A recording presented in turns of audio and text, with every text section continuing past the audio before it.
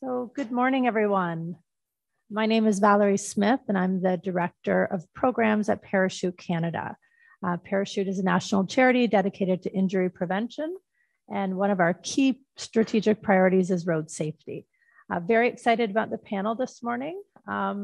Today we're talking on road safety in lower and middle income countries, and we're going to talk about it as well as it connects to the Global Decade of Action for Road Safety and the global plan, which we've been hearing a lot about over the last few days of the conference. As we know, the global plan sets out a clear need for collaboration between low, middle income countries and high income countries. And this is what brings us to our session today. So we're going to start off with Nika Henry. Nika is going to present on the United Nations Road Safety Fund for a world where roads are safe for every road users everywhere. Nika Henry has worked with the United Nations for over 15 years, advising on and managing large multi-year international development assistance projects and other initiatives in developing countries. Her work experience spans women's economic empowerment to agricultural sector development to road safety. Nika began serving as head of the United Nations Road Safety Fund Secretariat since May 1st, 2021. Welcome, Nika.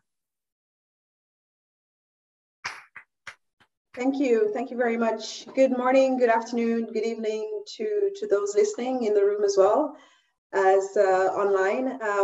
As was mentioned, my name is Nika Henry, and I'm the head of the UN Road Safety Fund, which is the operational part of the UN system that is working on improving road safety in low and middle income countries.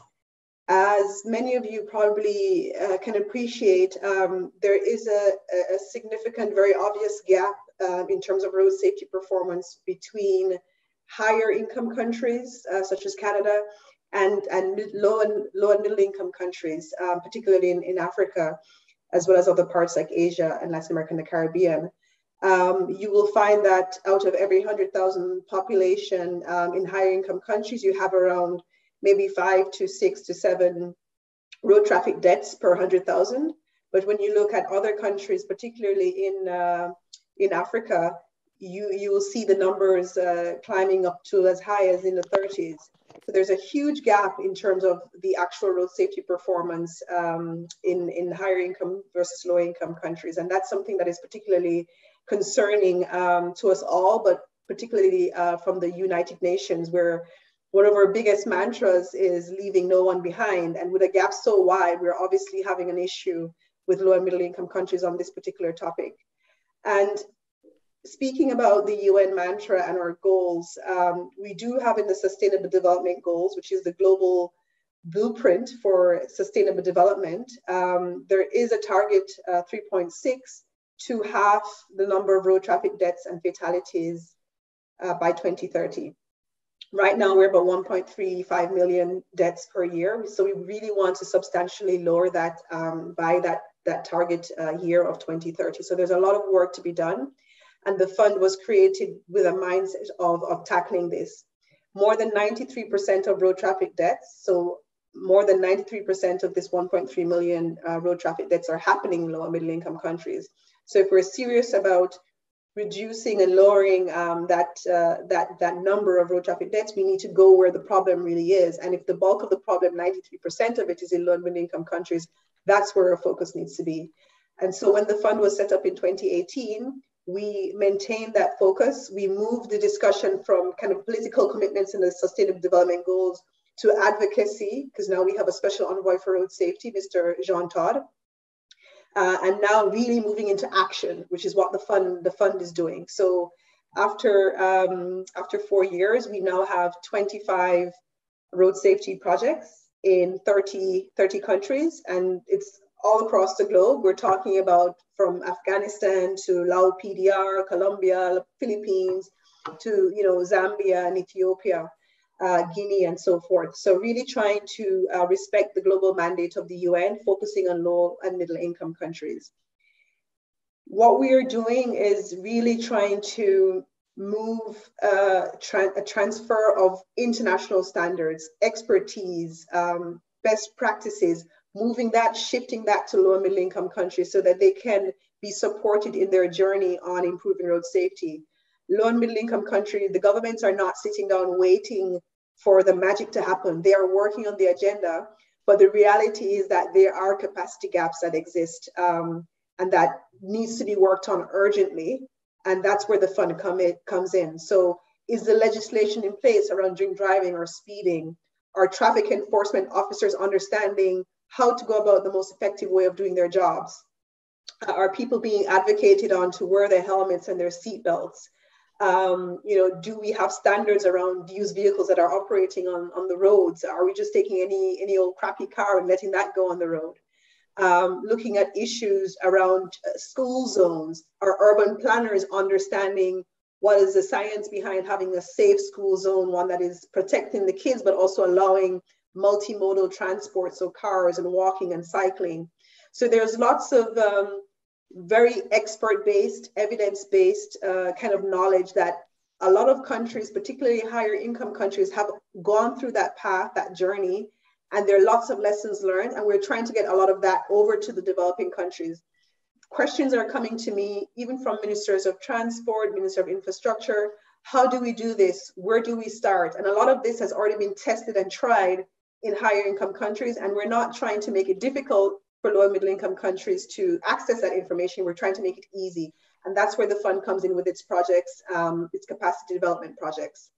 So this is pretty much where the nutshell of where the fund is at.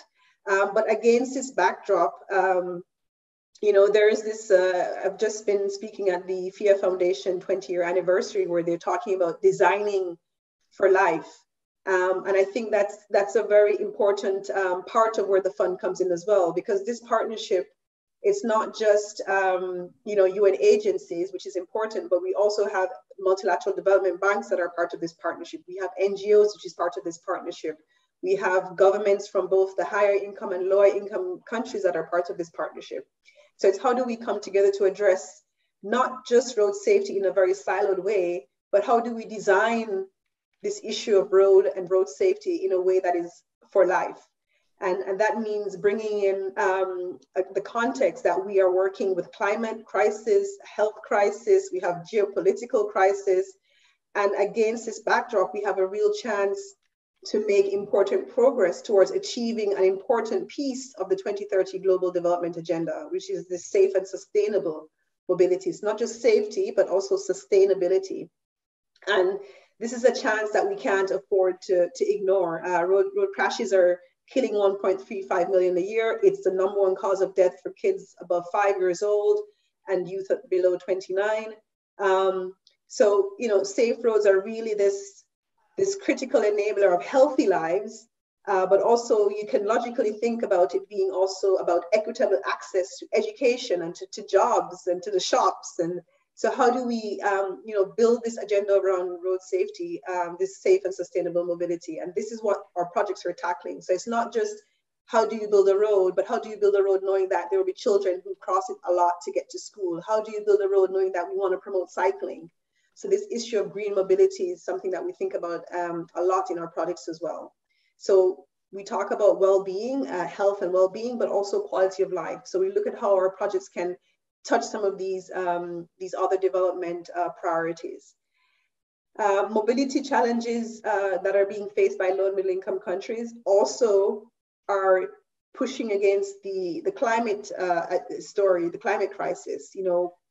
I talked about used vehicles before, and we actually have a very interesting project in West Africa around used vehicles and having harmonized standards for the used vehicles that are being imported into West Africa, wanting to improve those standards. When you think about things like worsening congestion and air pollution, you want to think about the safer a car is, it can be linked to its age, and also the younger the car is, you can imagine that it will have better, fuel filters and safety belts. So you get that twinning of safe mobility, but also sustainable mobility when you think about issues like the vehicles that are on the road. So these are some of the things that we're looking at the UN Road Safety Fund. And I think it's good for you to realize, especially coming from an audience, mostly Canadian, that the role of higher income countries it's great to have, that development assistance and that financing. It's absolutely critical because it doesn't happen by magic. So we need more funding to do more projects. In the first phase, we had between 2018 to 2021, the first phase of the fund, we had over $100 million worth of projects proposals being submitted to us. That's the level at which people wanted to be supported. But the fund only had in the piggy bank 20 million. So of course there is a huge mismatch in terms of what the needs are and the expectations are for support versus what is being provided and what's available. And so ramping up financing is something that, of course, development actors in high income countries can play a strong role there. But I think it's important to note it's not just about the financing. As I said, there are lots of great initiatives happening in higher income countries that have worked, that have failed, that have worked. And all of these lessons can be transmitted to lower income countries so that they don't make the same mistakes, but they can benefit and leapfrog from the successes that other countries have enjoyed. And so I think part of the partnership is also about having those conversations and that knowledge sharing. And that's why last year I instituted this platforms for engagement, which is a possibility for stakeholders from high income countries, low income countries, private sector, public sector to really share information about what is working and how it can work better for other countries. So this is, I think, a particularly interesting role and space for Canadian actors, whether you're from the government or from civil society or academia, to jump into those conversations that we're having at the fund to see how we can get some of that knowledge sharing going outside of, just hardcore financing. So I think with this, perhaps I will stop and hand it back over to you, Valerie. Thank you so much, Nika. That was really interesting, and absolutely, we're looking forward to hearing more about the fund. Mavis and I have been chatting about potential opportunities that might exist moving forward between countries like Canada and low and middle income countries around the global plan. So we've got some really great energy happening in Canada with some of our road safety professionals. So really looking forward to next steps and discussions. I'll also just touch on the fact that I spent many years working in Latin America, Tanzania, Ethiopia. And so this topic is very, very interesting to me and very close to my heart. So thank you very much, Nika. Our next speaker is Chika Sakashita. She will be speaking on how NGOs can help to achieve reductions in injury and death in low and middle income countries. Chika is the Director of Research and Accountability at the Global Alliance of NGOs for Road Safety.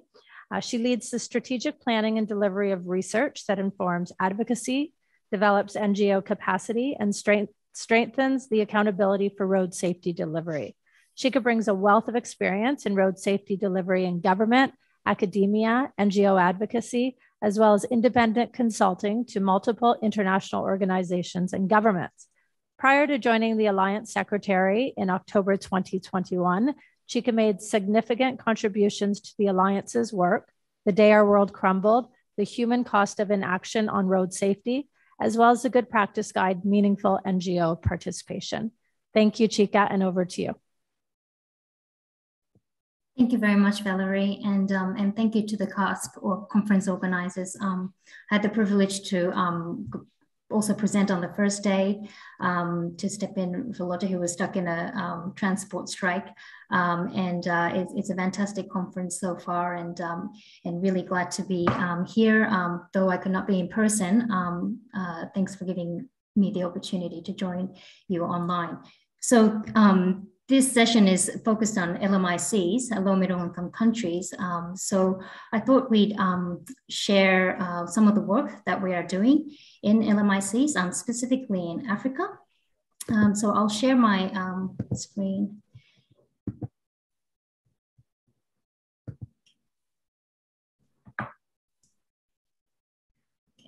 So sorry, if you could put it on to full screen. Oh, sorry, yes. No problem. Is that all right?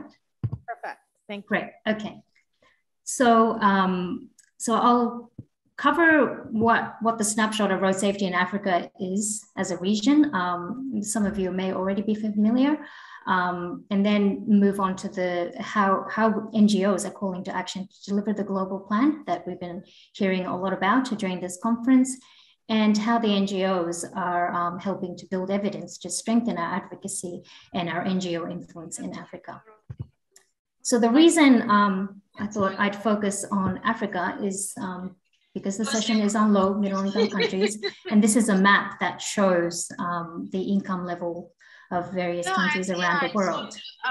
Oh, sorry, I'm getting conflicting sound in the background. Sorry, sorry, Brenda, Nika. Okay, do you want to speak to it? Hi, Nika. I think you're connected twice. I saw earlier. Well, maybe it's gone, but just unmute. Yeah, I think there's another screen that's.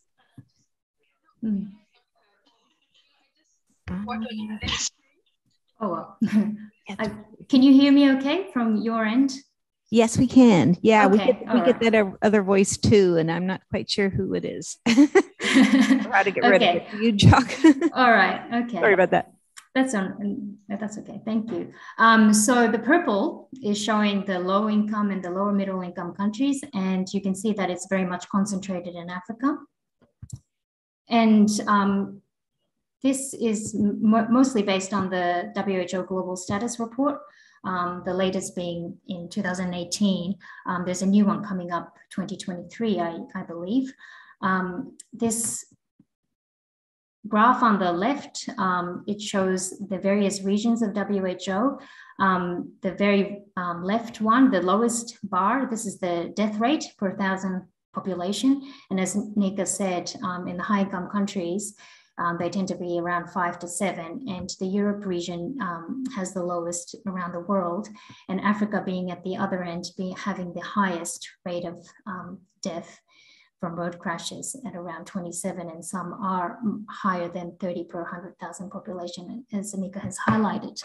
And this graph on the right, it shows the change between the two last global status reports. So what have we improved over time in terms of death reductions? And as you can see, the bars have not really moved down compared to so the lighter green should have moved down compared to the darker green one. We did have a global target of 50% reduction in the last decade as well, but instead of seeing 50% reduction, we have seen actually increases in some of the regions, and Africa being one of them. It has increased in terms of death rates. In this graph, one of the other striking thing is that this graph shows the vehicle rate, the registered vehicle rate per population. And you see that Europe has the highest motorization rate and Africa has the lowest. Yet when we look at the death rate, Africa is at the top and Europe is doing the best compared to various regions. So this again highlights, as we see, that 93% of the global deaths are concentrated in low middle income countries. And this is deeply concerning and we need to address it. And what are some of the reasons why this is happening?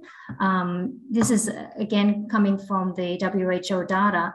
They look at certain laws and compare which countries meet the good practice law. So in terms of drink driving, speed limit laws, child restraint laws, seatbelt laws, helmet law, and key vehicle standards, and how many countries are meeting the good practice law that according to the WHO. And you'll see that there's about 41 countries in Africa and only 1 meets this in drink driving, 7 in speed limit, 1 in child seat, and etc. And seatbelt, it's one of the better ones, but still out of 41, that's still very low. And there's none in terms of vehicle standards. And as Nika has sort of alluded to, there's a lot of old cars being imported into Africa, which are the ones that do not have that star ratings or they tend to drive cars that are older and less safe. And so these are some of the reasons why we are seeing a lot more deaths being suffered in Africa. And we also know, I think most of us, that more than half of our deaths around the world are vulnerable road users, pedestrians, cyclists, and motorcyclists. And this is very much true in Africa. And especially in Africa, most of the ways people move around is actually walking. And so not just looking at the pedestrian death rate, but also in terms of the travel demand, that is pedestrians, the infrastructure is really not set up to meet those needs of the pedestrians and let alone keeping them safe while they travel. So vulnerable road user death interventions is one of the key priorities to reduce deaths and injuries in Africa. And I think many of us are starting to really hear more and more about safe and sustainable transport. And I think given that the world is really challenged by multiple issues, including road safety as a global health crisis, climate change and air quality, etc., we really need to start thinking about what are the interventions that we can prioritize that will produce co-benefits to all these global challenges. And one of the key ways to produce a safe and sustainable transport is thinking about developing cities that are more walkable, cyclable, and catch public transport. And moving away from motorized transport or personal vehicle travel to public transport, walking and cycling. And they will not only have that safety benefit, but also in terms of climate change, and it creates more equitable access to mobility. And lower speed limits is one of the key ways. We know speed is the major fundamental killer of road safety. It's that energy that that Nan on the first day has really talked about as well.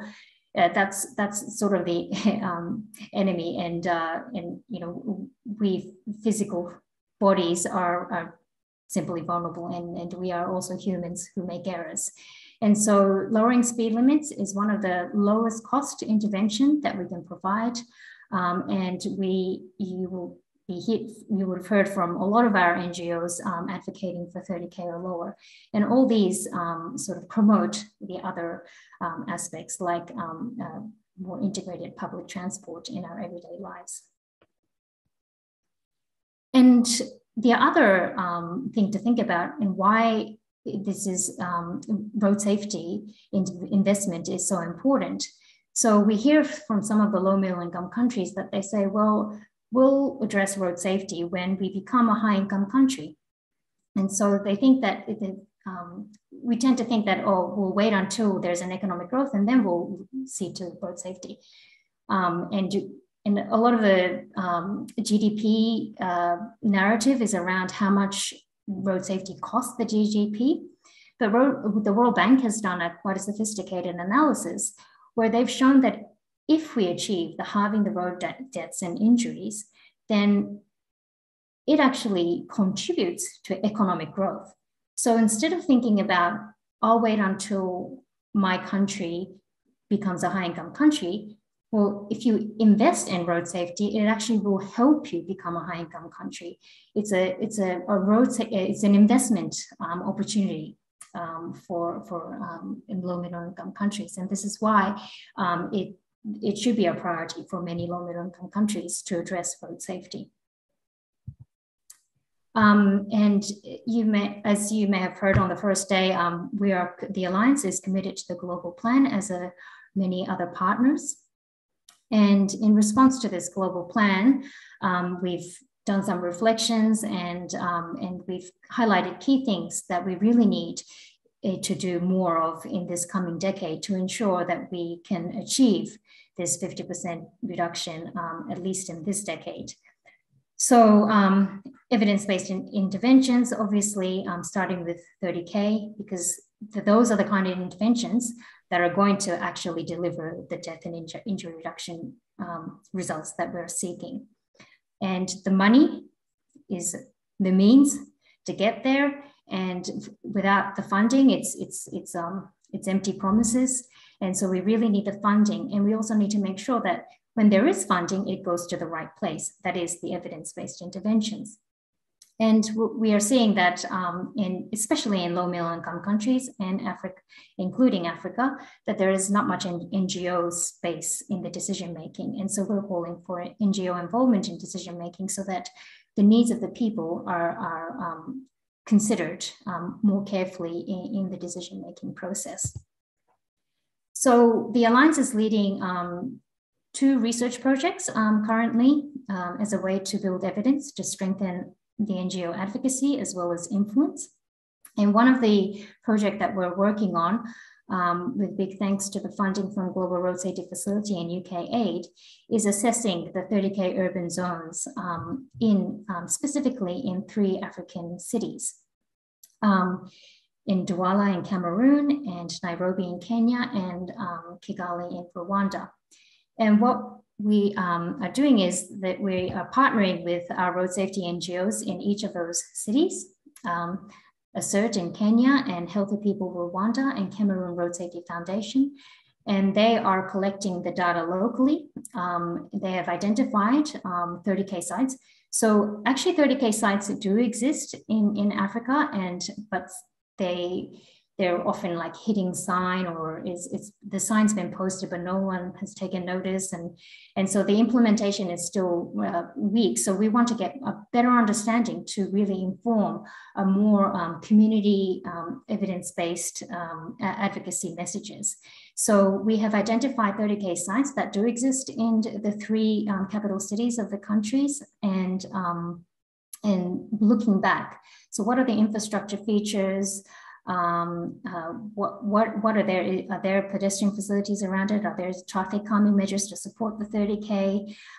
We're also going to be interviewing with the government stakeholders and find out what led to putting a 30K sign there. What were the enabling factors that made that area 30? And also do focus group discussions with the community members to see what their views are about 30K and what they think about the 30K and what is their experience in using those 30K zones. And we're hoping that that kind of information, the locally generated information, will help us build a more powerful advocacy message. And hopefully we can see much wider implementation of 30K zones in Africa, which is very much needed, as we saw in the majority of people who are commuting or using the roads are pedestrians, and the pedestrians are the ones that are suffering most of the deaths. The other project is about the NGO meaningful participation. So as I've alluded, NGOs are not really being engaged in the decision-making, especially in Africa. And so in this project, what we're trying to understand is what is the operational environment for NGOs in Africa? And so specifically, we're going to be working in Ethiopia, Uganda, and Zambia, and trying to understand the legal framework and the relationships between NGO and governments. What are the hampering factors or the barriers for NGOs to be able to work more closely with governments?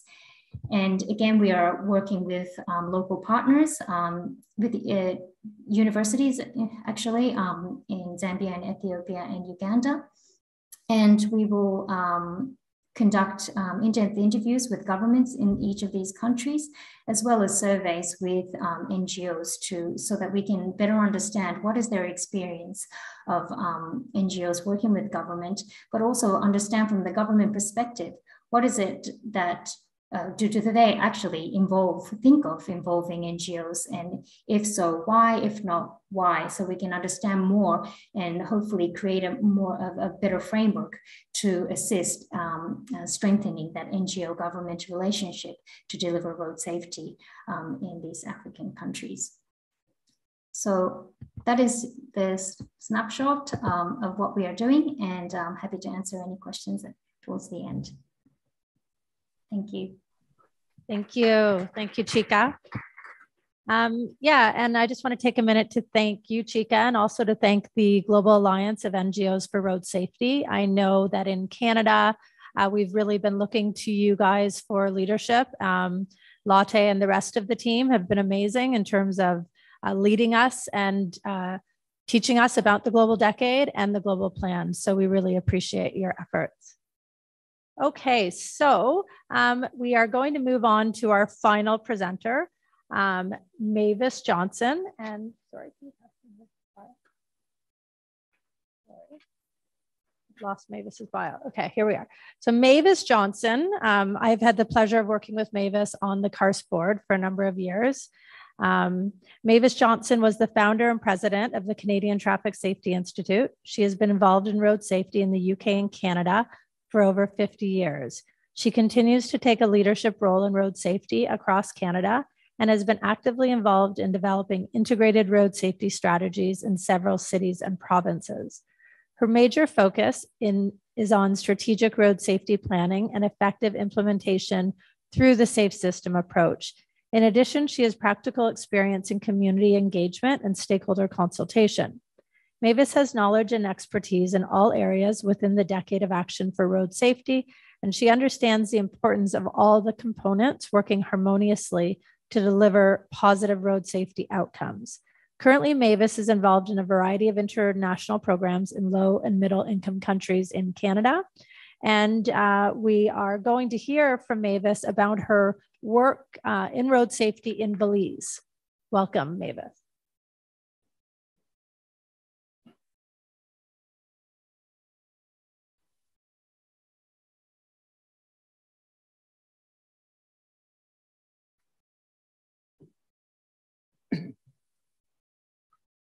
Good morning, everybody. It's really nice to be here. I'm sorry that my co-presenters were not able to be here in person, but we'll certainly continue the discussion between us after I have finished my presentation. We actually had two other presenters that should have been presenting here, and unfortunately they were international residents and weren't able to get the appropriate visas to get into Canada. So I was sort of the pinch hitter and came in at the last minute.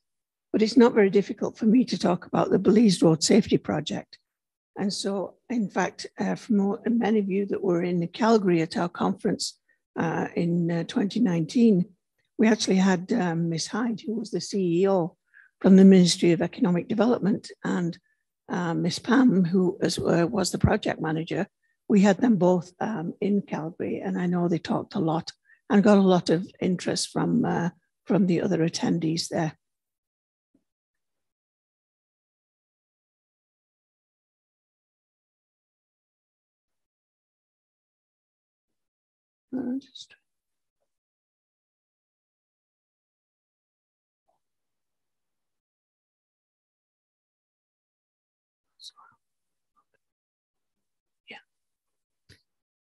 So first of all, I'll talk about where Belize is. And some of you might have been. It's just a beautiful country to visit. But it's actually just south of Mexico. It's on the Caribbean Sea. It isn't a very large landmass. This is a presentation actually that we gave at the World Conference in Seoul 3 or 4 years ago. The population then was 360, and right now we're just below 500,000 population. But a lot of the other information is still the same. There are still many major safety deficiencies, but we have made some progress. And of the 15 agencies that are responsible for road safety, we certainly have a lot more cooperation and harmonization than we used to. I'm sorry. Yeah.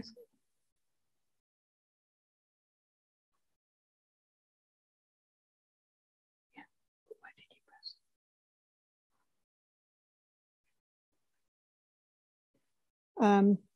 press? The problem is that traffic crashes are the fourth leading cause of death in Belize, and with a death rate of 24 per 100,000 population. It actually had been a lot higher than that. And at the time that we presented this earlier report, it actually had the highest death rate from road traffic crashes in all the Caribbean nations. And so that was really why the Caribbean Development Bank started to put some emphasis into road safety and used this small country of Belize as its demonstration country. Most of the fatalities are men, and it is a young driver population generally. And the impact, as Achika was just talking about, the impact on the GDP, again, is about 1.26. So it is a concern. And in fact, it was because of the impact that traffic crashes have, particularly on economic development, that the Management for Road Safety, as the lead organization within the country, is the Ministry of Economic Development. In most countries that I've worked in, the lead is either the Ministry of Transport or Infrastructure, or in some cases, the National Police. But the Ministry of Economic Development recognizes the importance of and impact that traffic crashes have on their economy. They're also not responsible for any of the implementations, but what they have done is formed coalitions so that they can follow at least can guide those government ministries and other organizations that do have a responsibility, and they are all accountable back to the Ministry of Economic Development. So how we got started. I'm sorry, this technology, I'm used to just pressing a button here. Okay, okay. In 2011, I was selected by the Caribbean Development Bank and the government of Belize to undertake a road safety management capacity review, which is a process that the World Bank Global Road Safety Facility started for consultants and others to go to countries to assess where road safety is in that country. I mean, it makes sense that if, especially funders like the World Bank, if they're going to invest in road infrastructure projects, then they want to make sure that there is some level of road safety that's going to be there as a support for any new road infrastructure projects. And in fact, again, this is a feather in the cap of the Caribbean Development Bank, because IRAP, the International Road Assessment Program, they actually take video and assess through driving through different corridors. They assess the risk on the road. This is the organization that identifies the star rating system for roads. So 5-star ratings are like the best roads that there are, and 1-star ratings are the worst type of roads. And in fact, nearly all the roads in, lots throughout the Caribbean are 1-star roads. And so together, the consultant did that work, and myself came up with some recommendations for a workshop that was held after our work had finished. And the workshop came to the conclusion that, first of all, we needed to employ some sort of an integrated road safety program, including all aspects of road safety, and that the improvement of the roads should be prioritized based on the system that IRAP had demonstrated. And so after this workshop, the selection of the demonstration corridor was vital, because we actually focused on the worst corridor in Belize. And it's interesting because this high crash corridor was sort of a man-made situation. Belize is right on the coast on the Caribbean Sea and the Atlantic, and they have torrential hurricanes, windstorms, and rain. And Belize City, which is on the coast, used to be the capital, but it often kept getting washed away during these dreadful storms. So they moved the center for the capital of Belize to a place called Belmopan.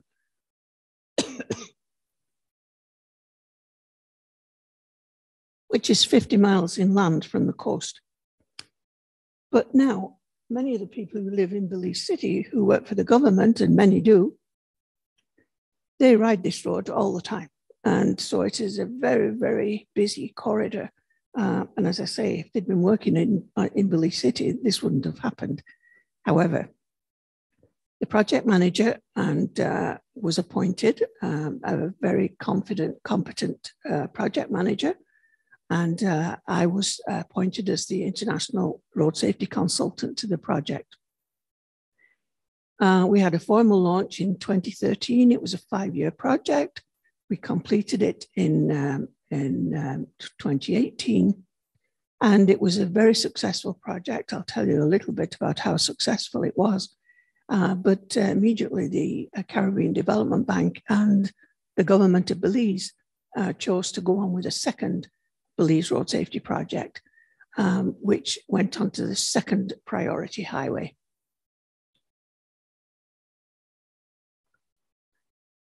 As with the last decade of action, but they haven't changed, only the terminology's changed.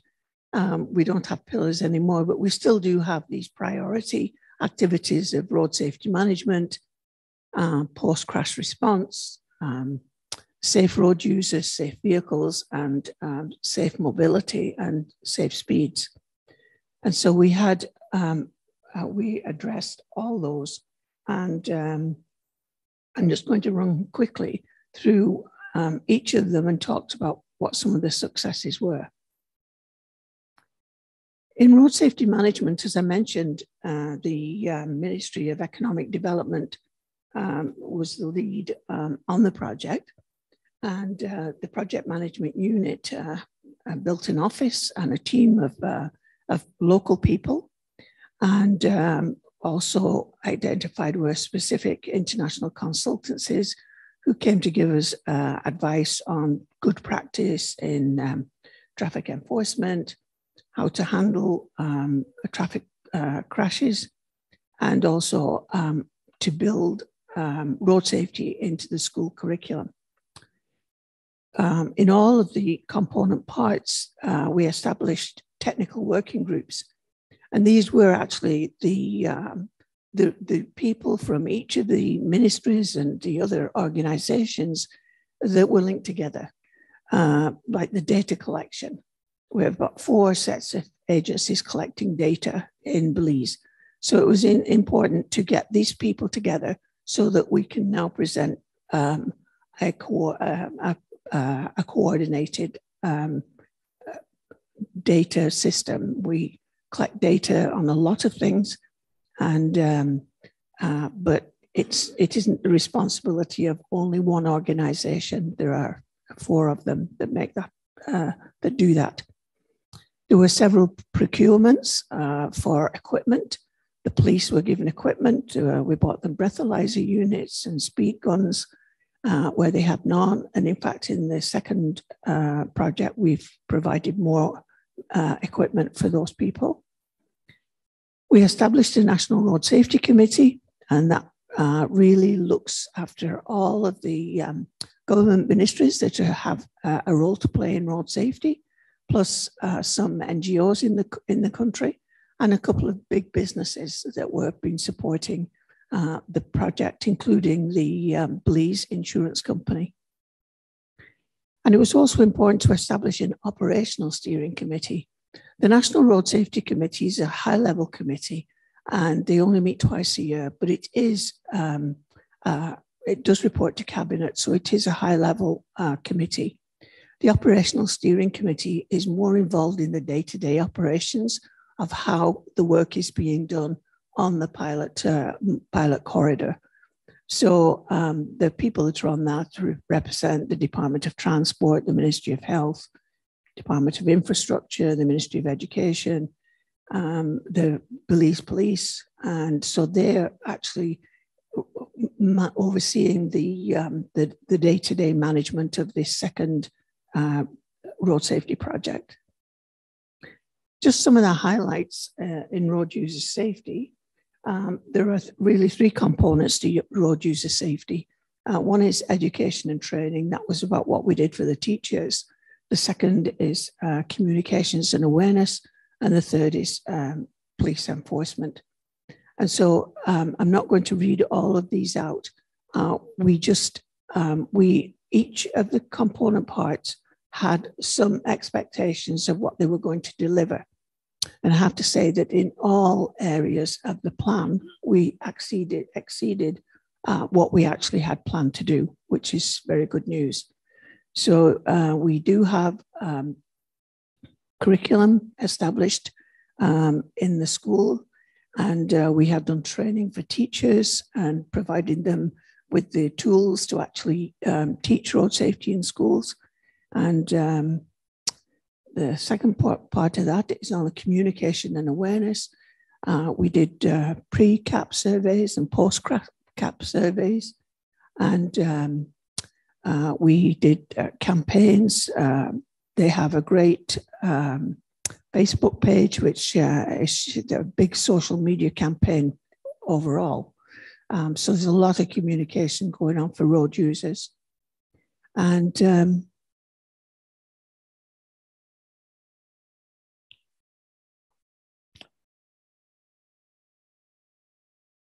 then the third thing is thank you.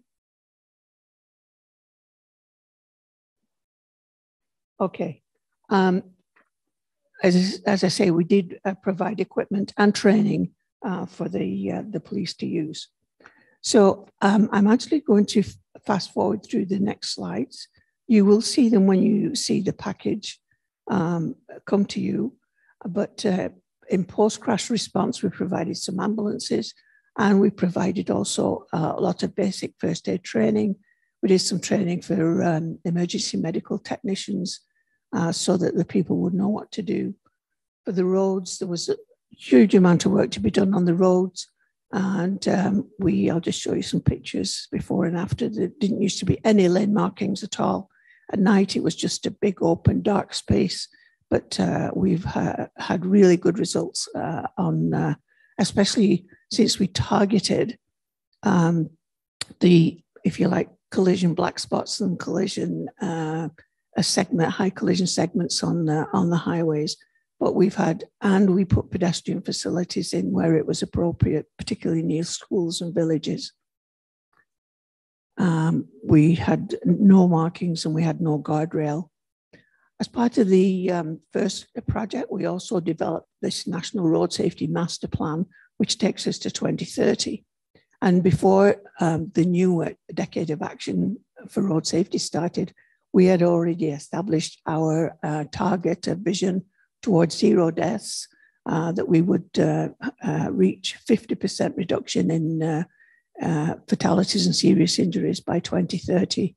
And on the very first corridor, we also had a target to reduce deaths by 30% on that demonstration corridor. And we actually reached that in year 3 of the project.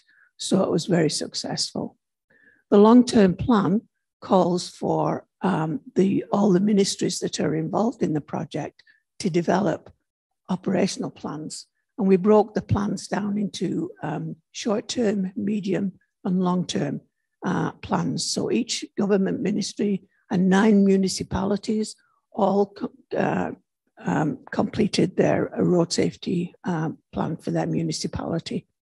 And this is what's significant, is that in the results, we actually, if you compared the number of fatalities over time, over years, the collisions on the corridor had huge reductions, where the other corridors just had a short reduction, because there's some crossover on things like all the campaigns are national in scope, and But generally, the success of the project was demonstrated in everything that we did.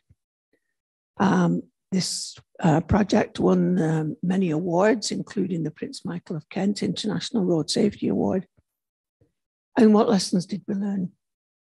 Well, having a champion is really key. And in fact, our champion came from the CEO in the Ministry of Education, Economic Development. We built partnerships and collaboration and harmonization. And we did peer education and a lot of capacity building. It's an integrated approach, and you really do need that. And the connection between all the line ministries and the municipalities. And it's so important, and I'll just touch on this if I can take one more minute, because it'll segue into our next section, is that there is sustainable funding provided.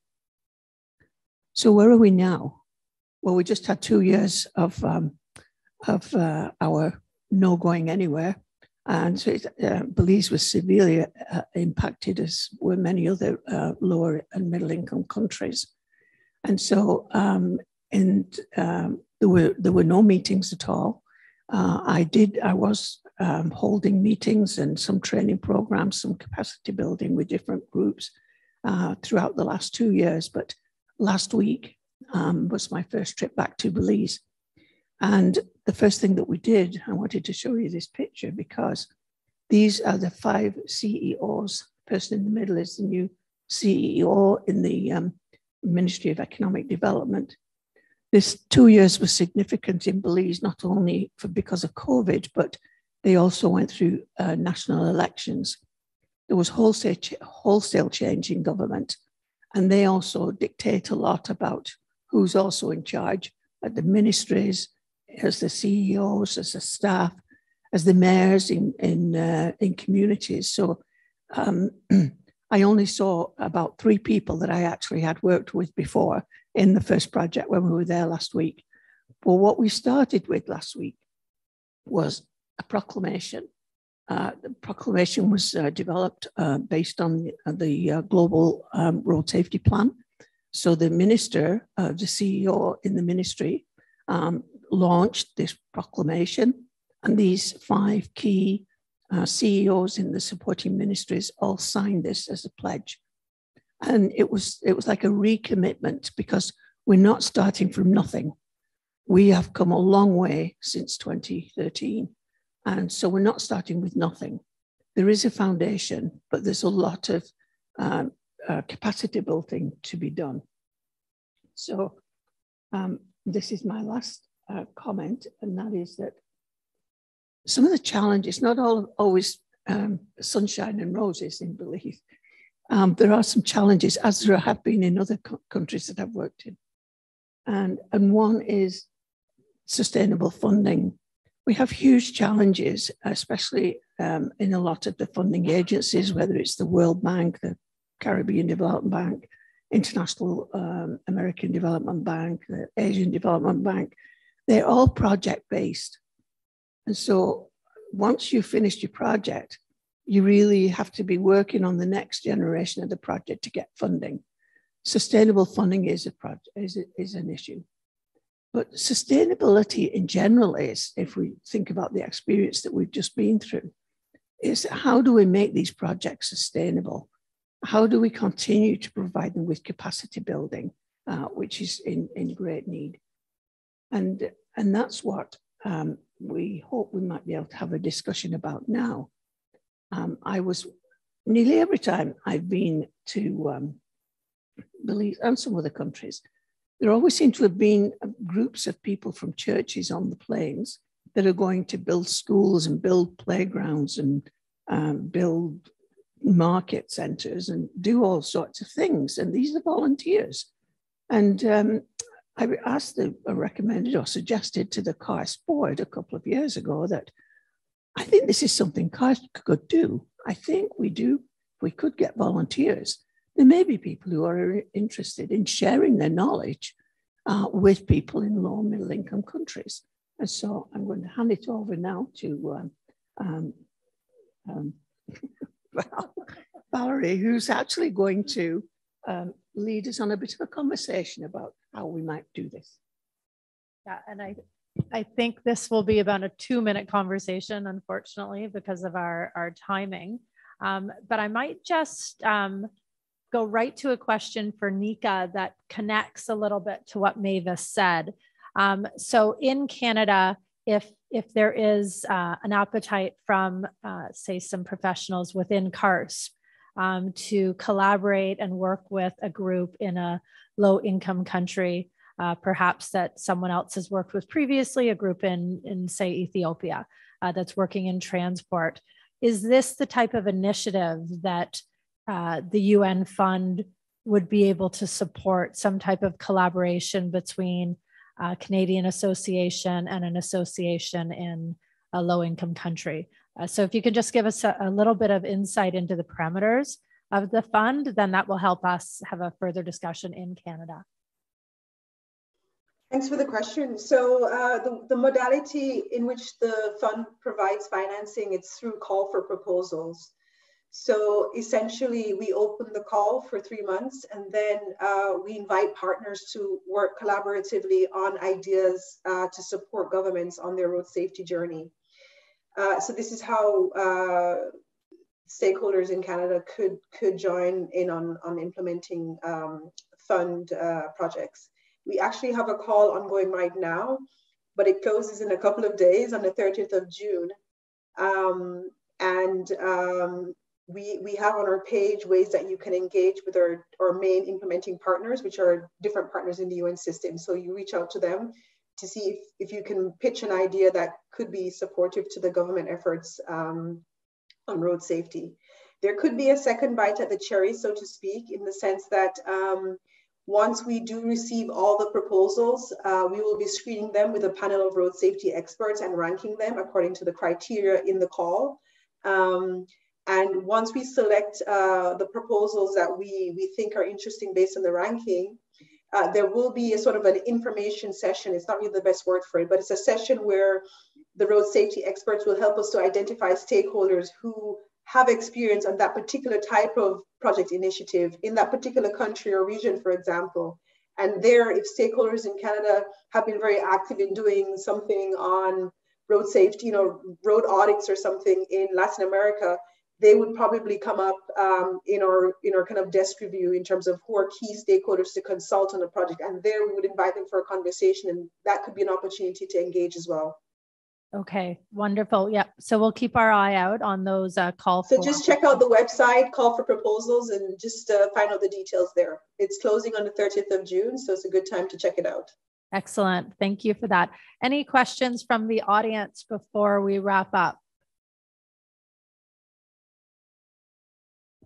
Okay. Well, thank you very much, everyone. And yeah, really appreciate your insight into this discussion. And I definitely do think there's some people here at the conference who are interested in supporting this part of the global plan. So thank you again to all our presenters, and we'll see you soon. Thank you. Bye. Thanks so much. Take care. Bye-bye. Thanks, Nika. Bye-bye, Chica. Bye, Chica.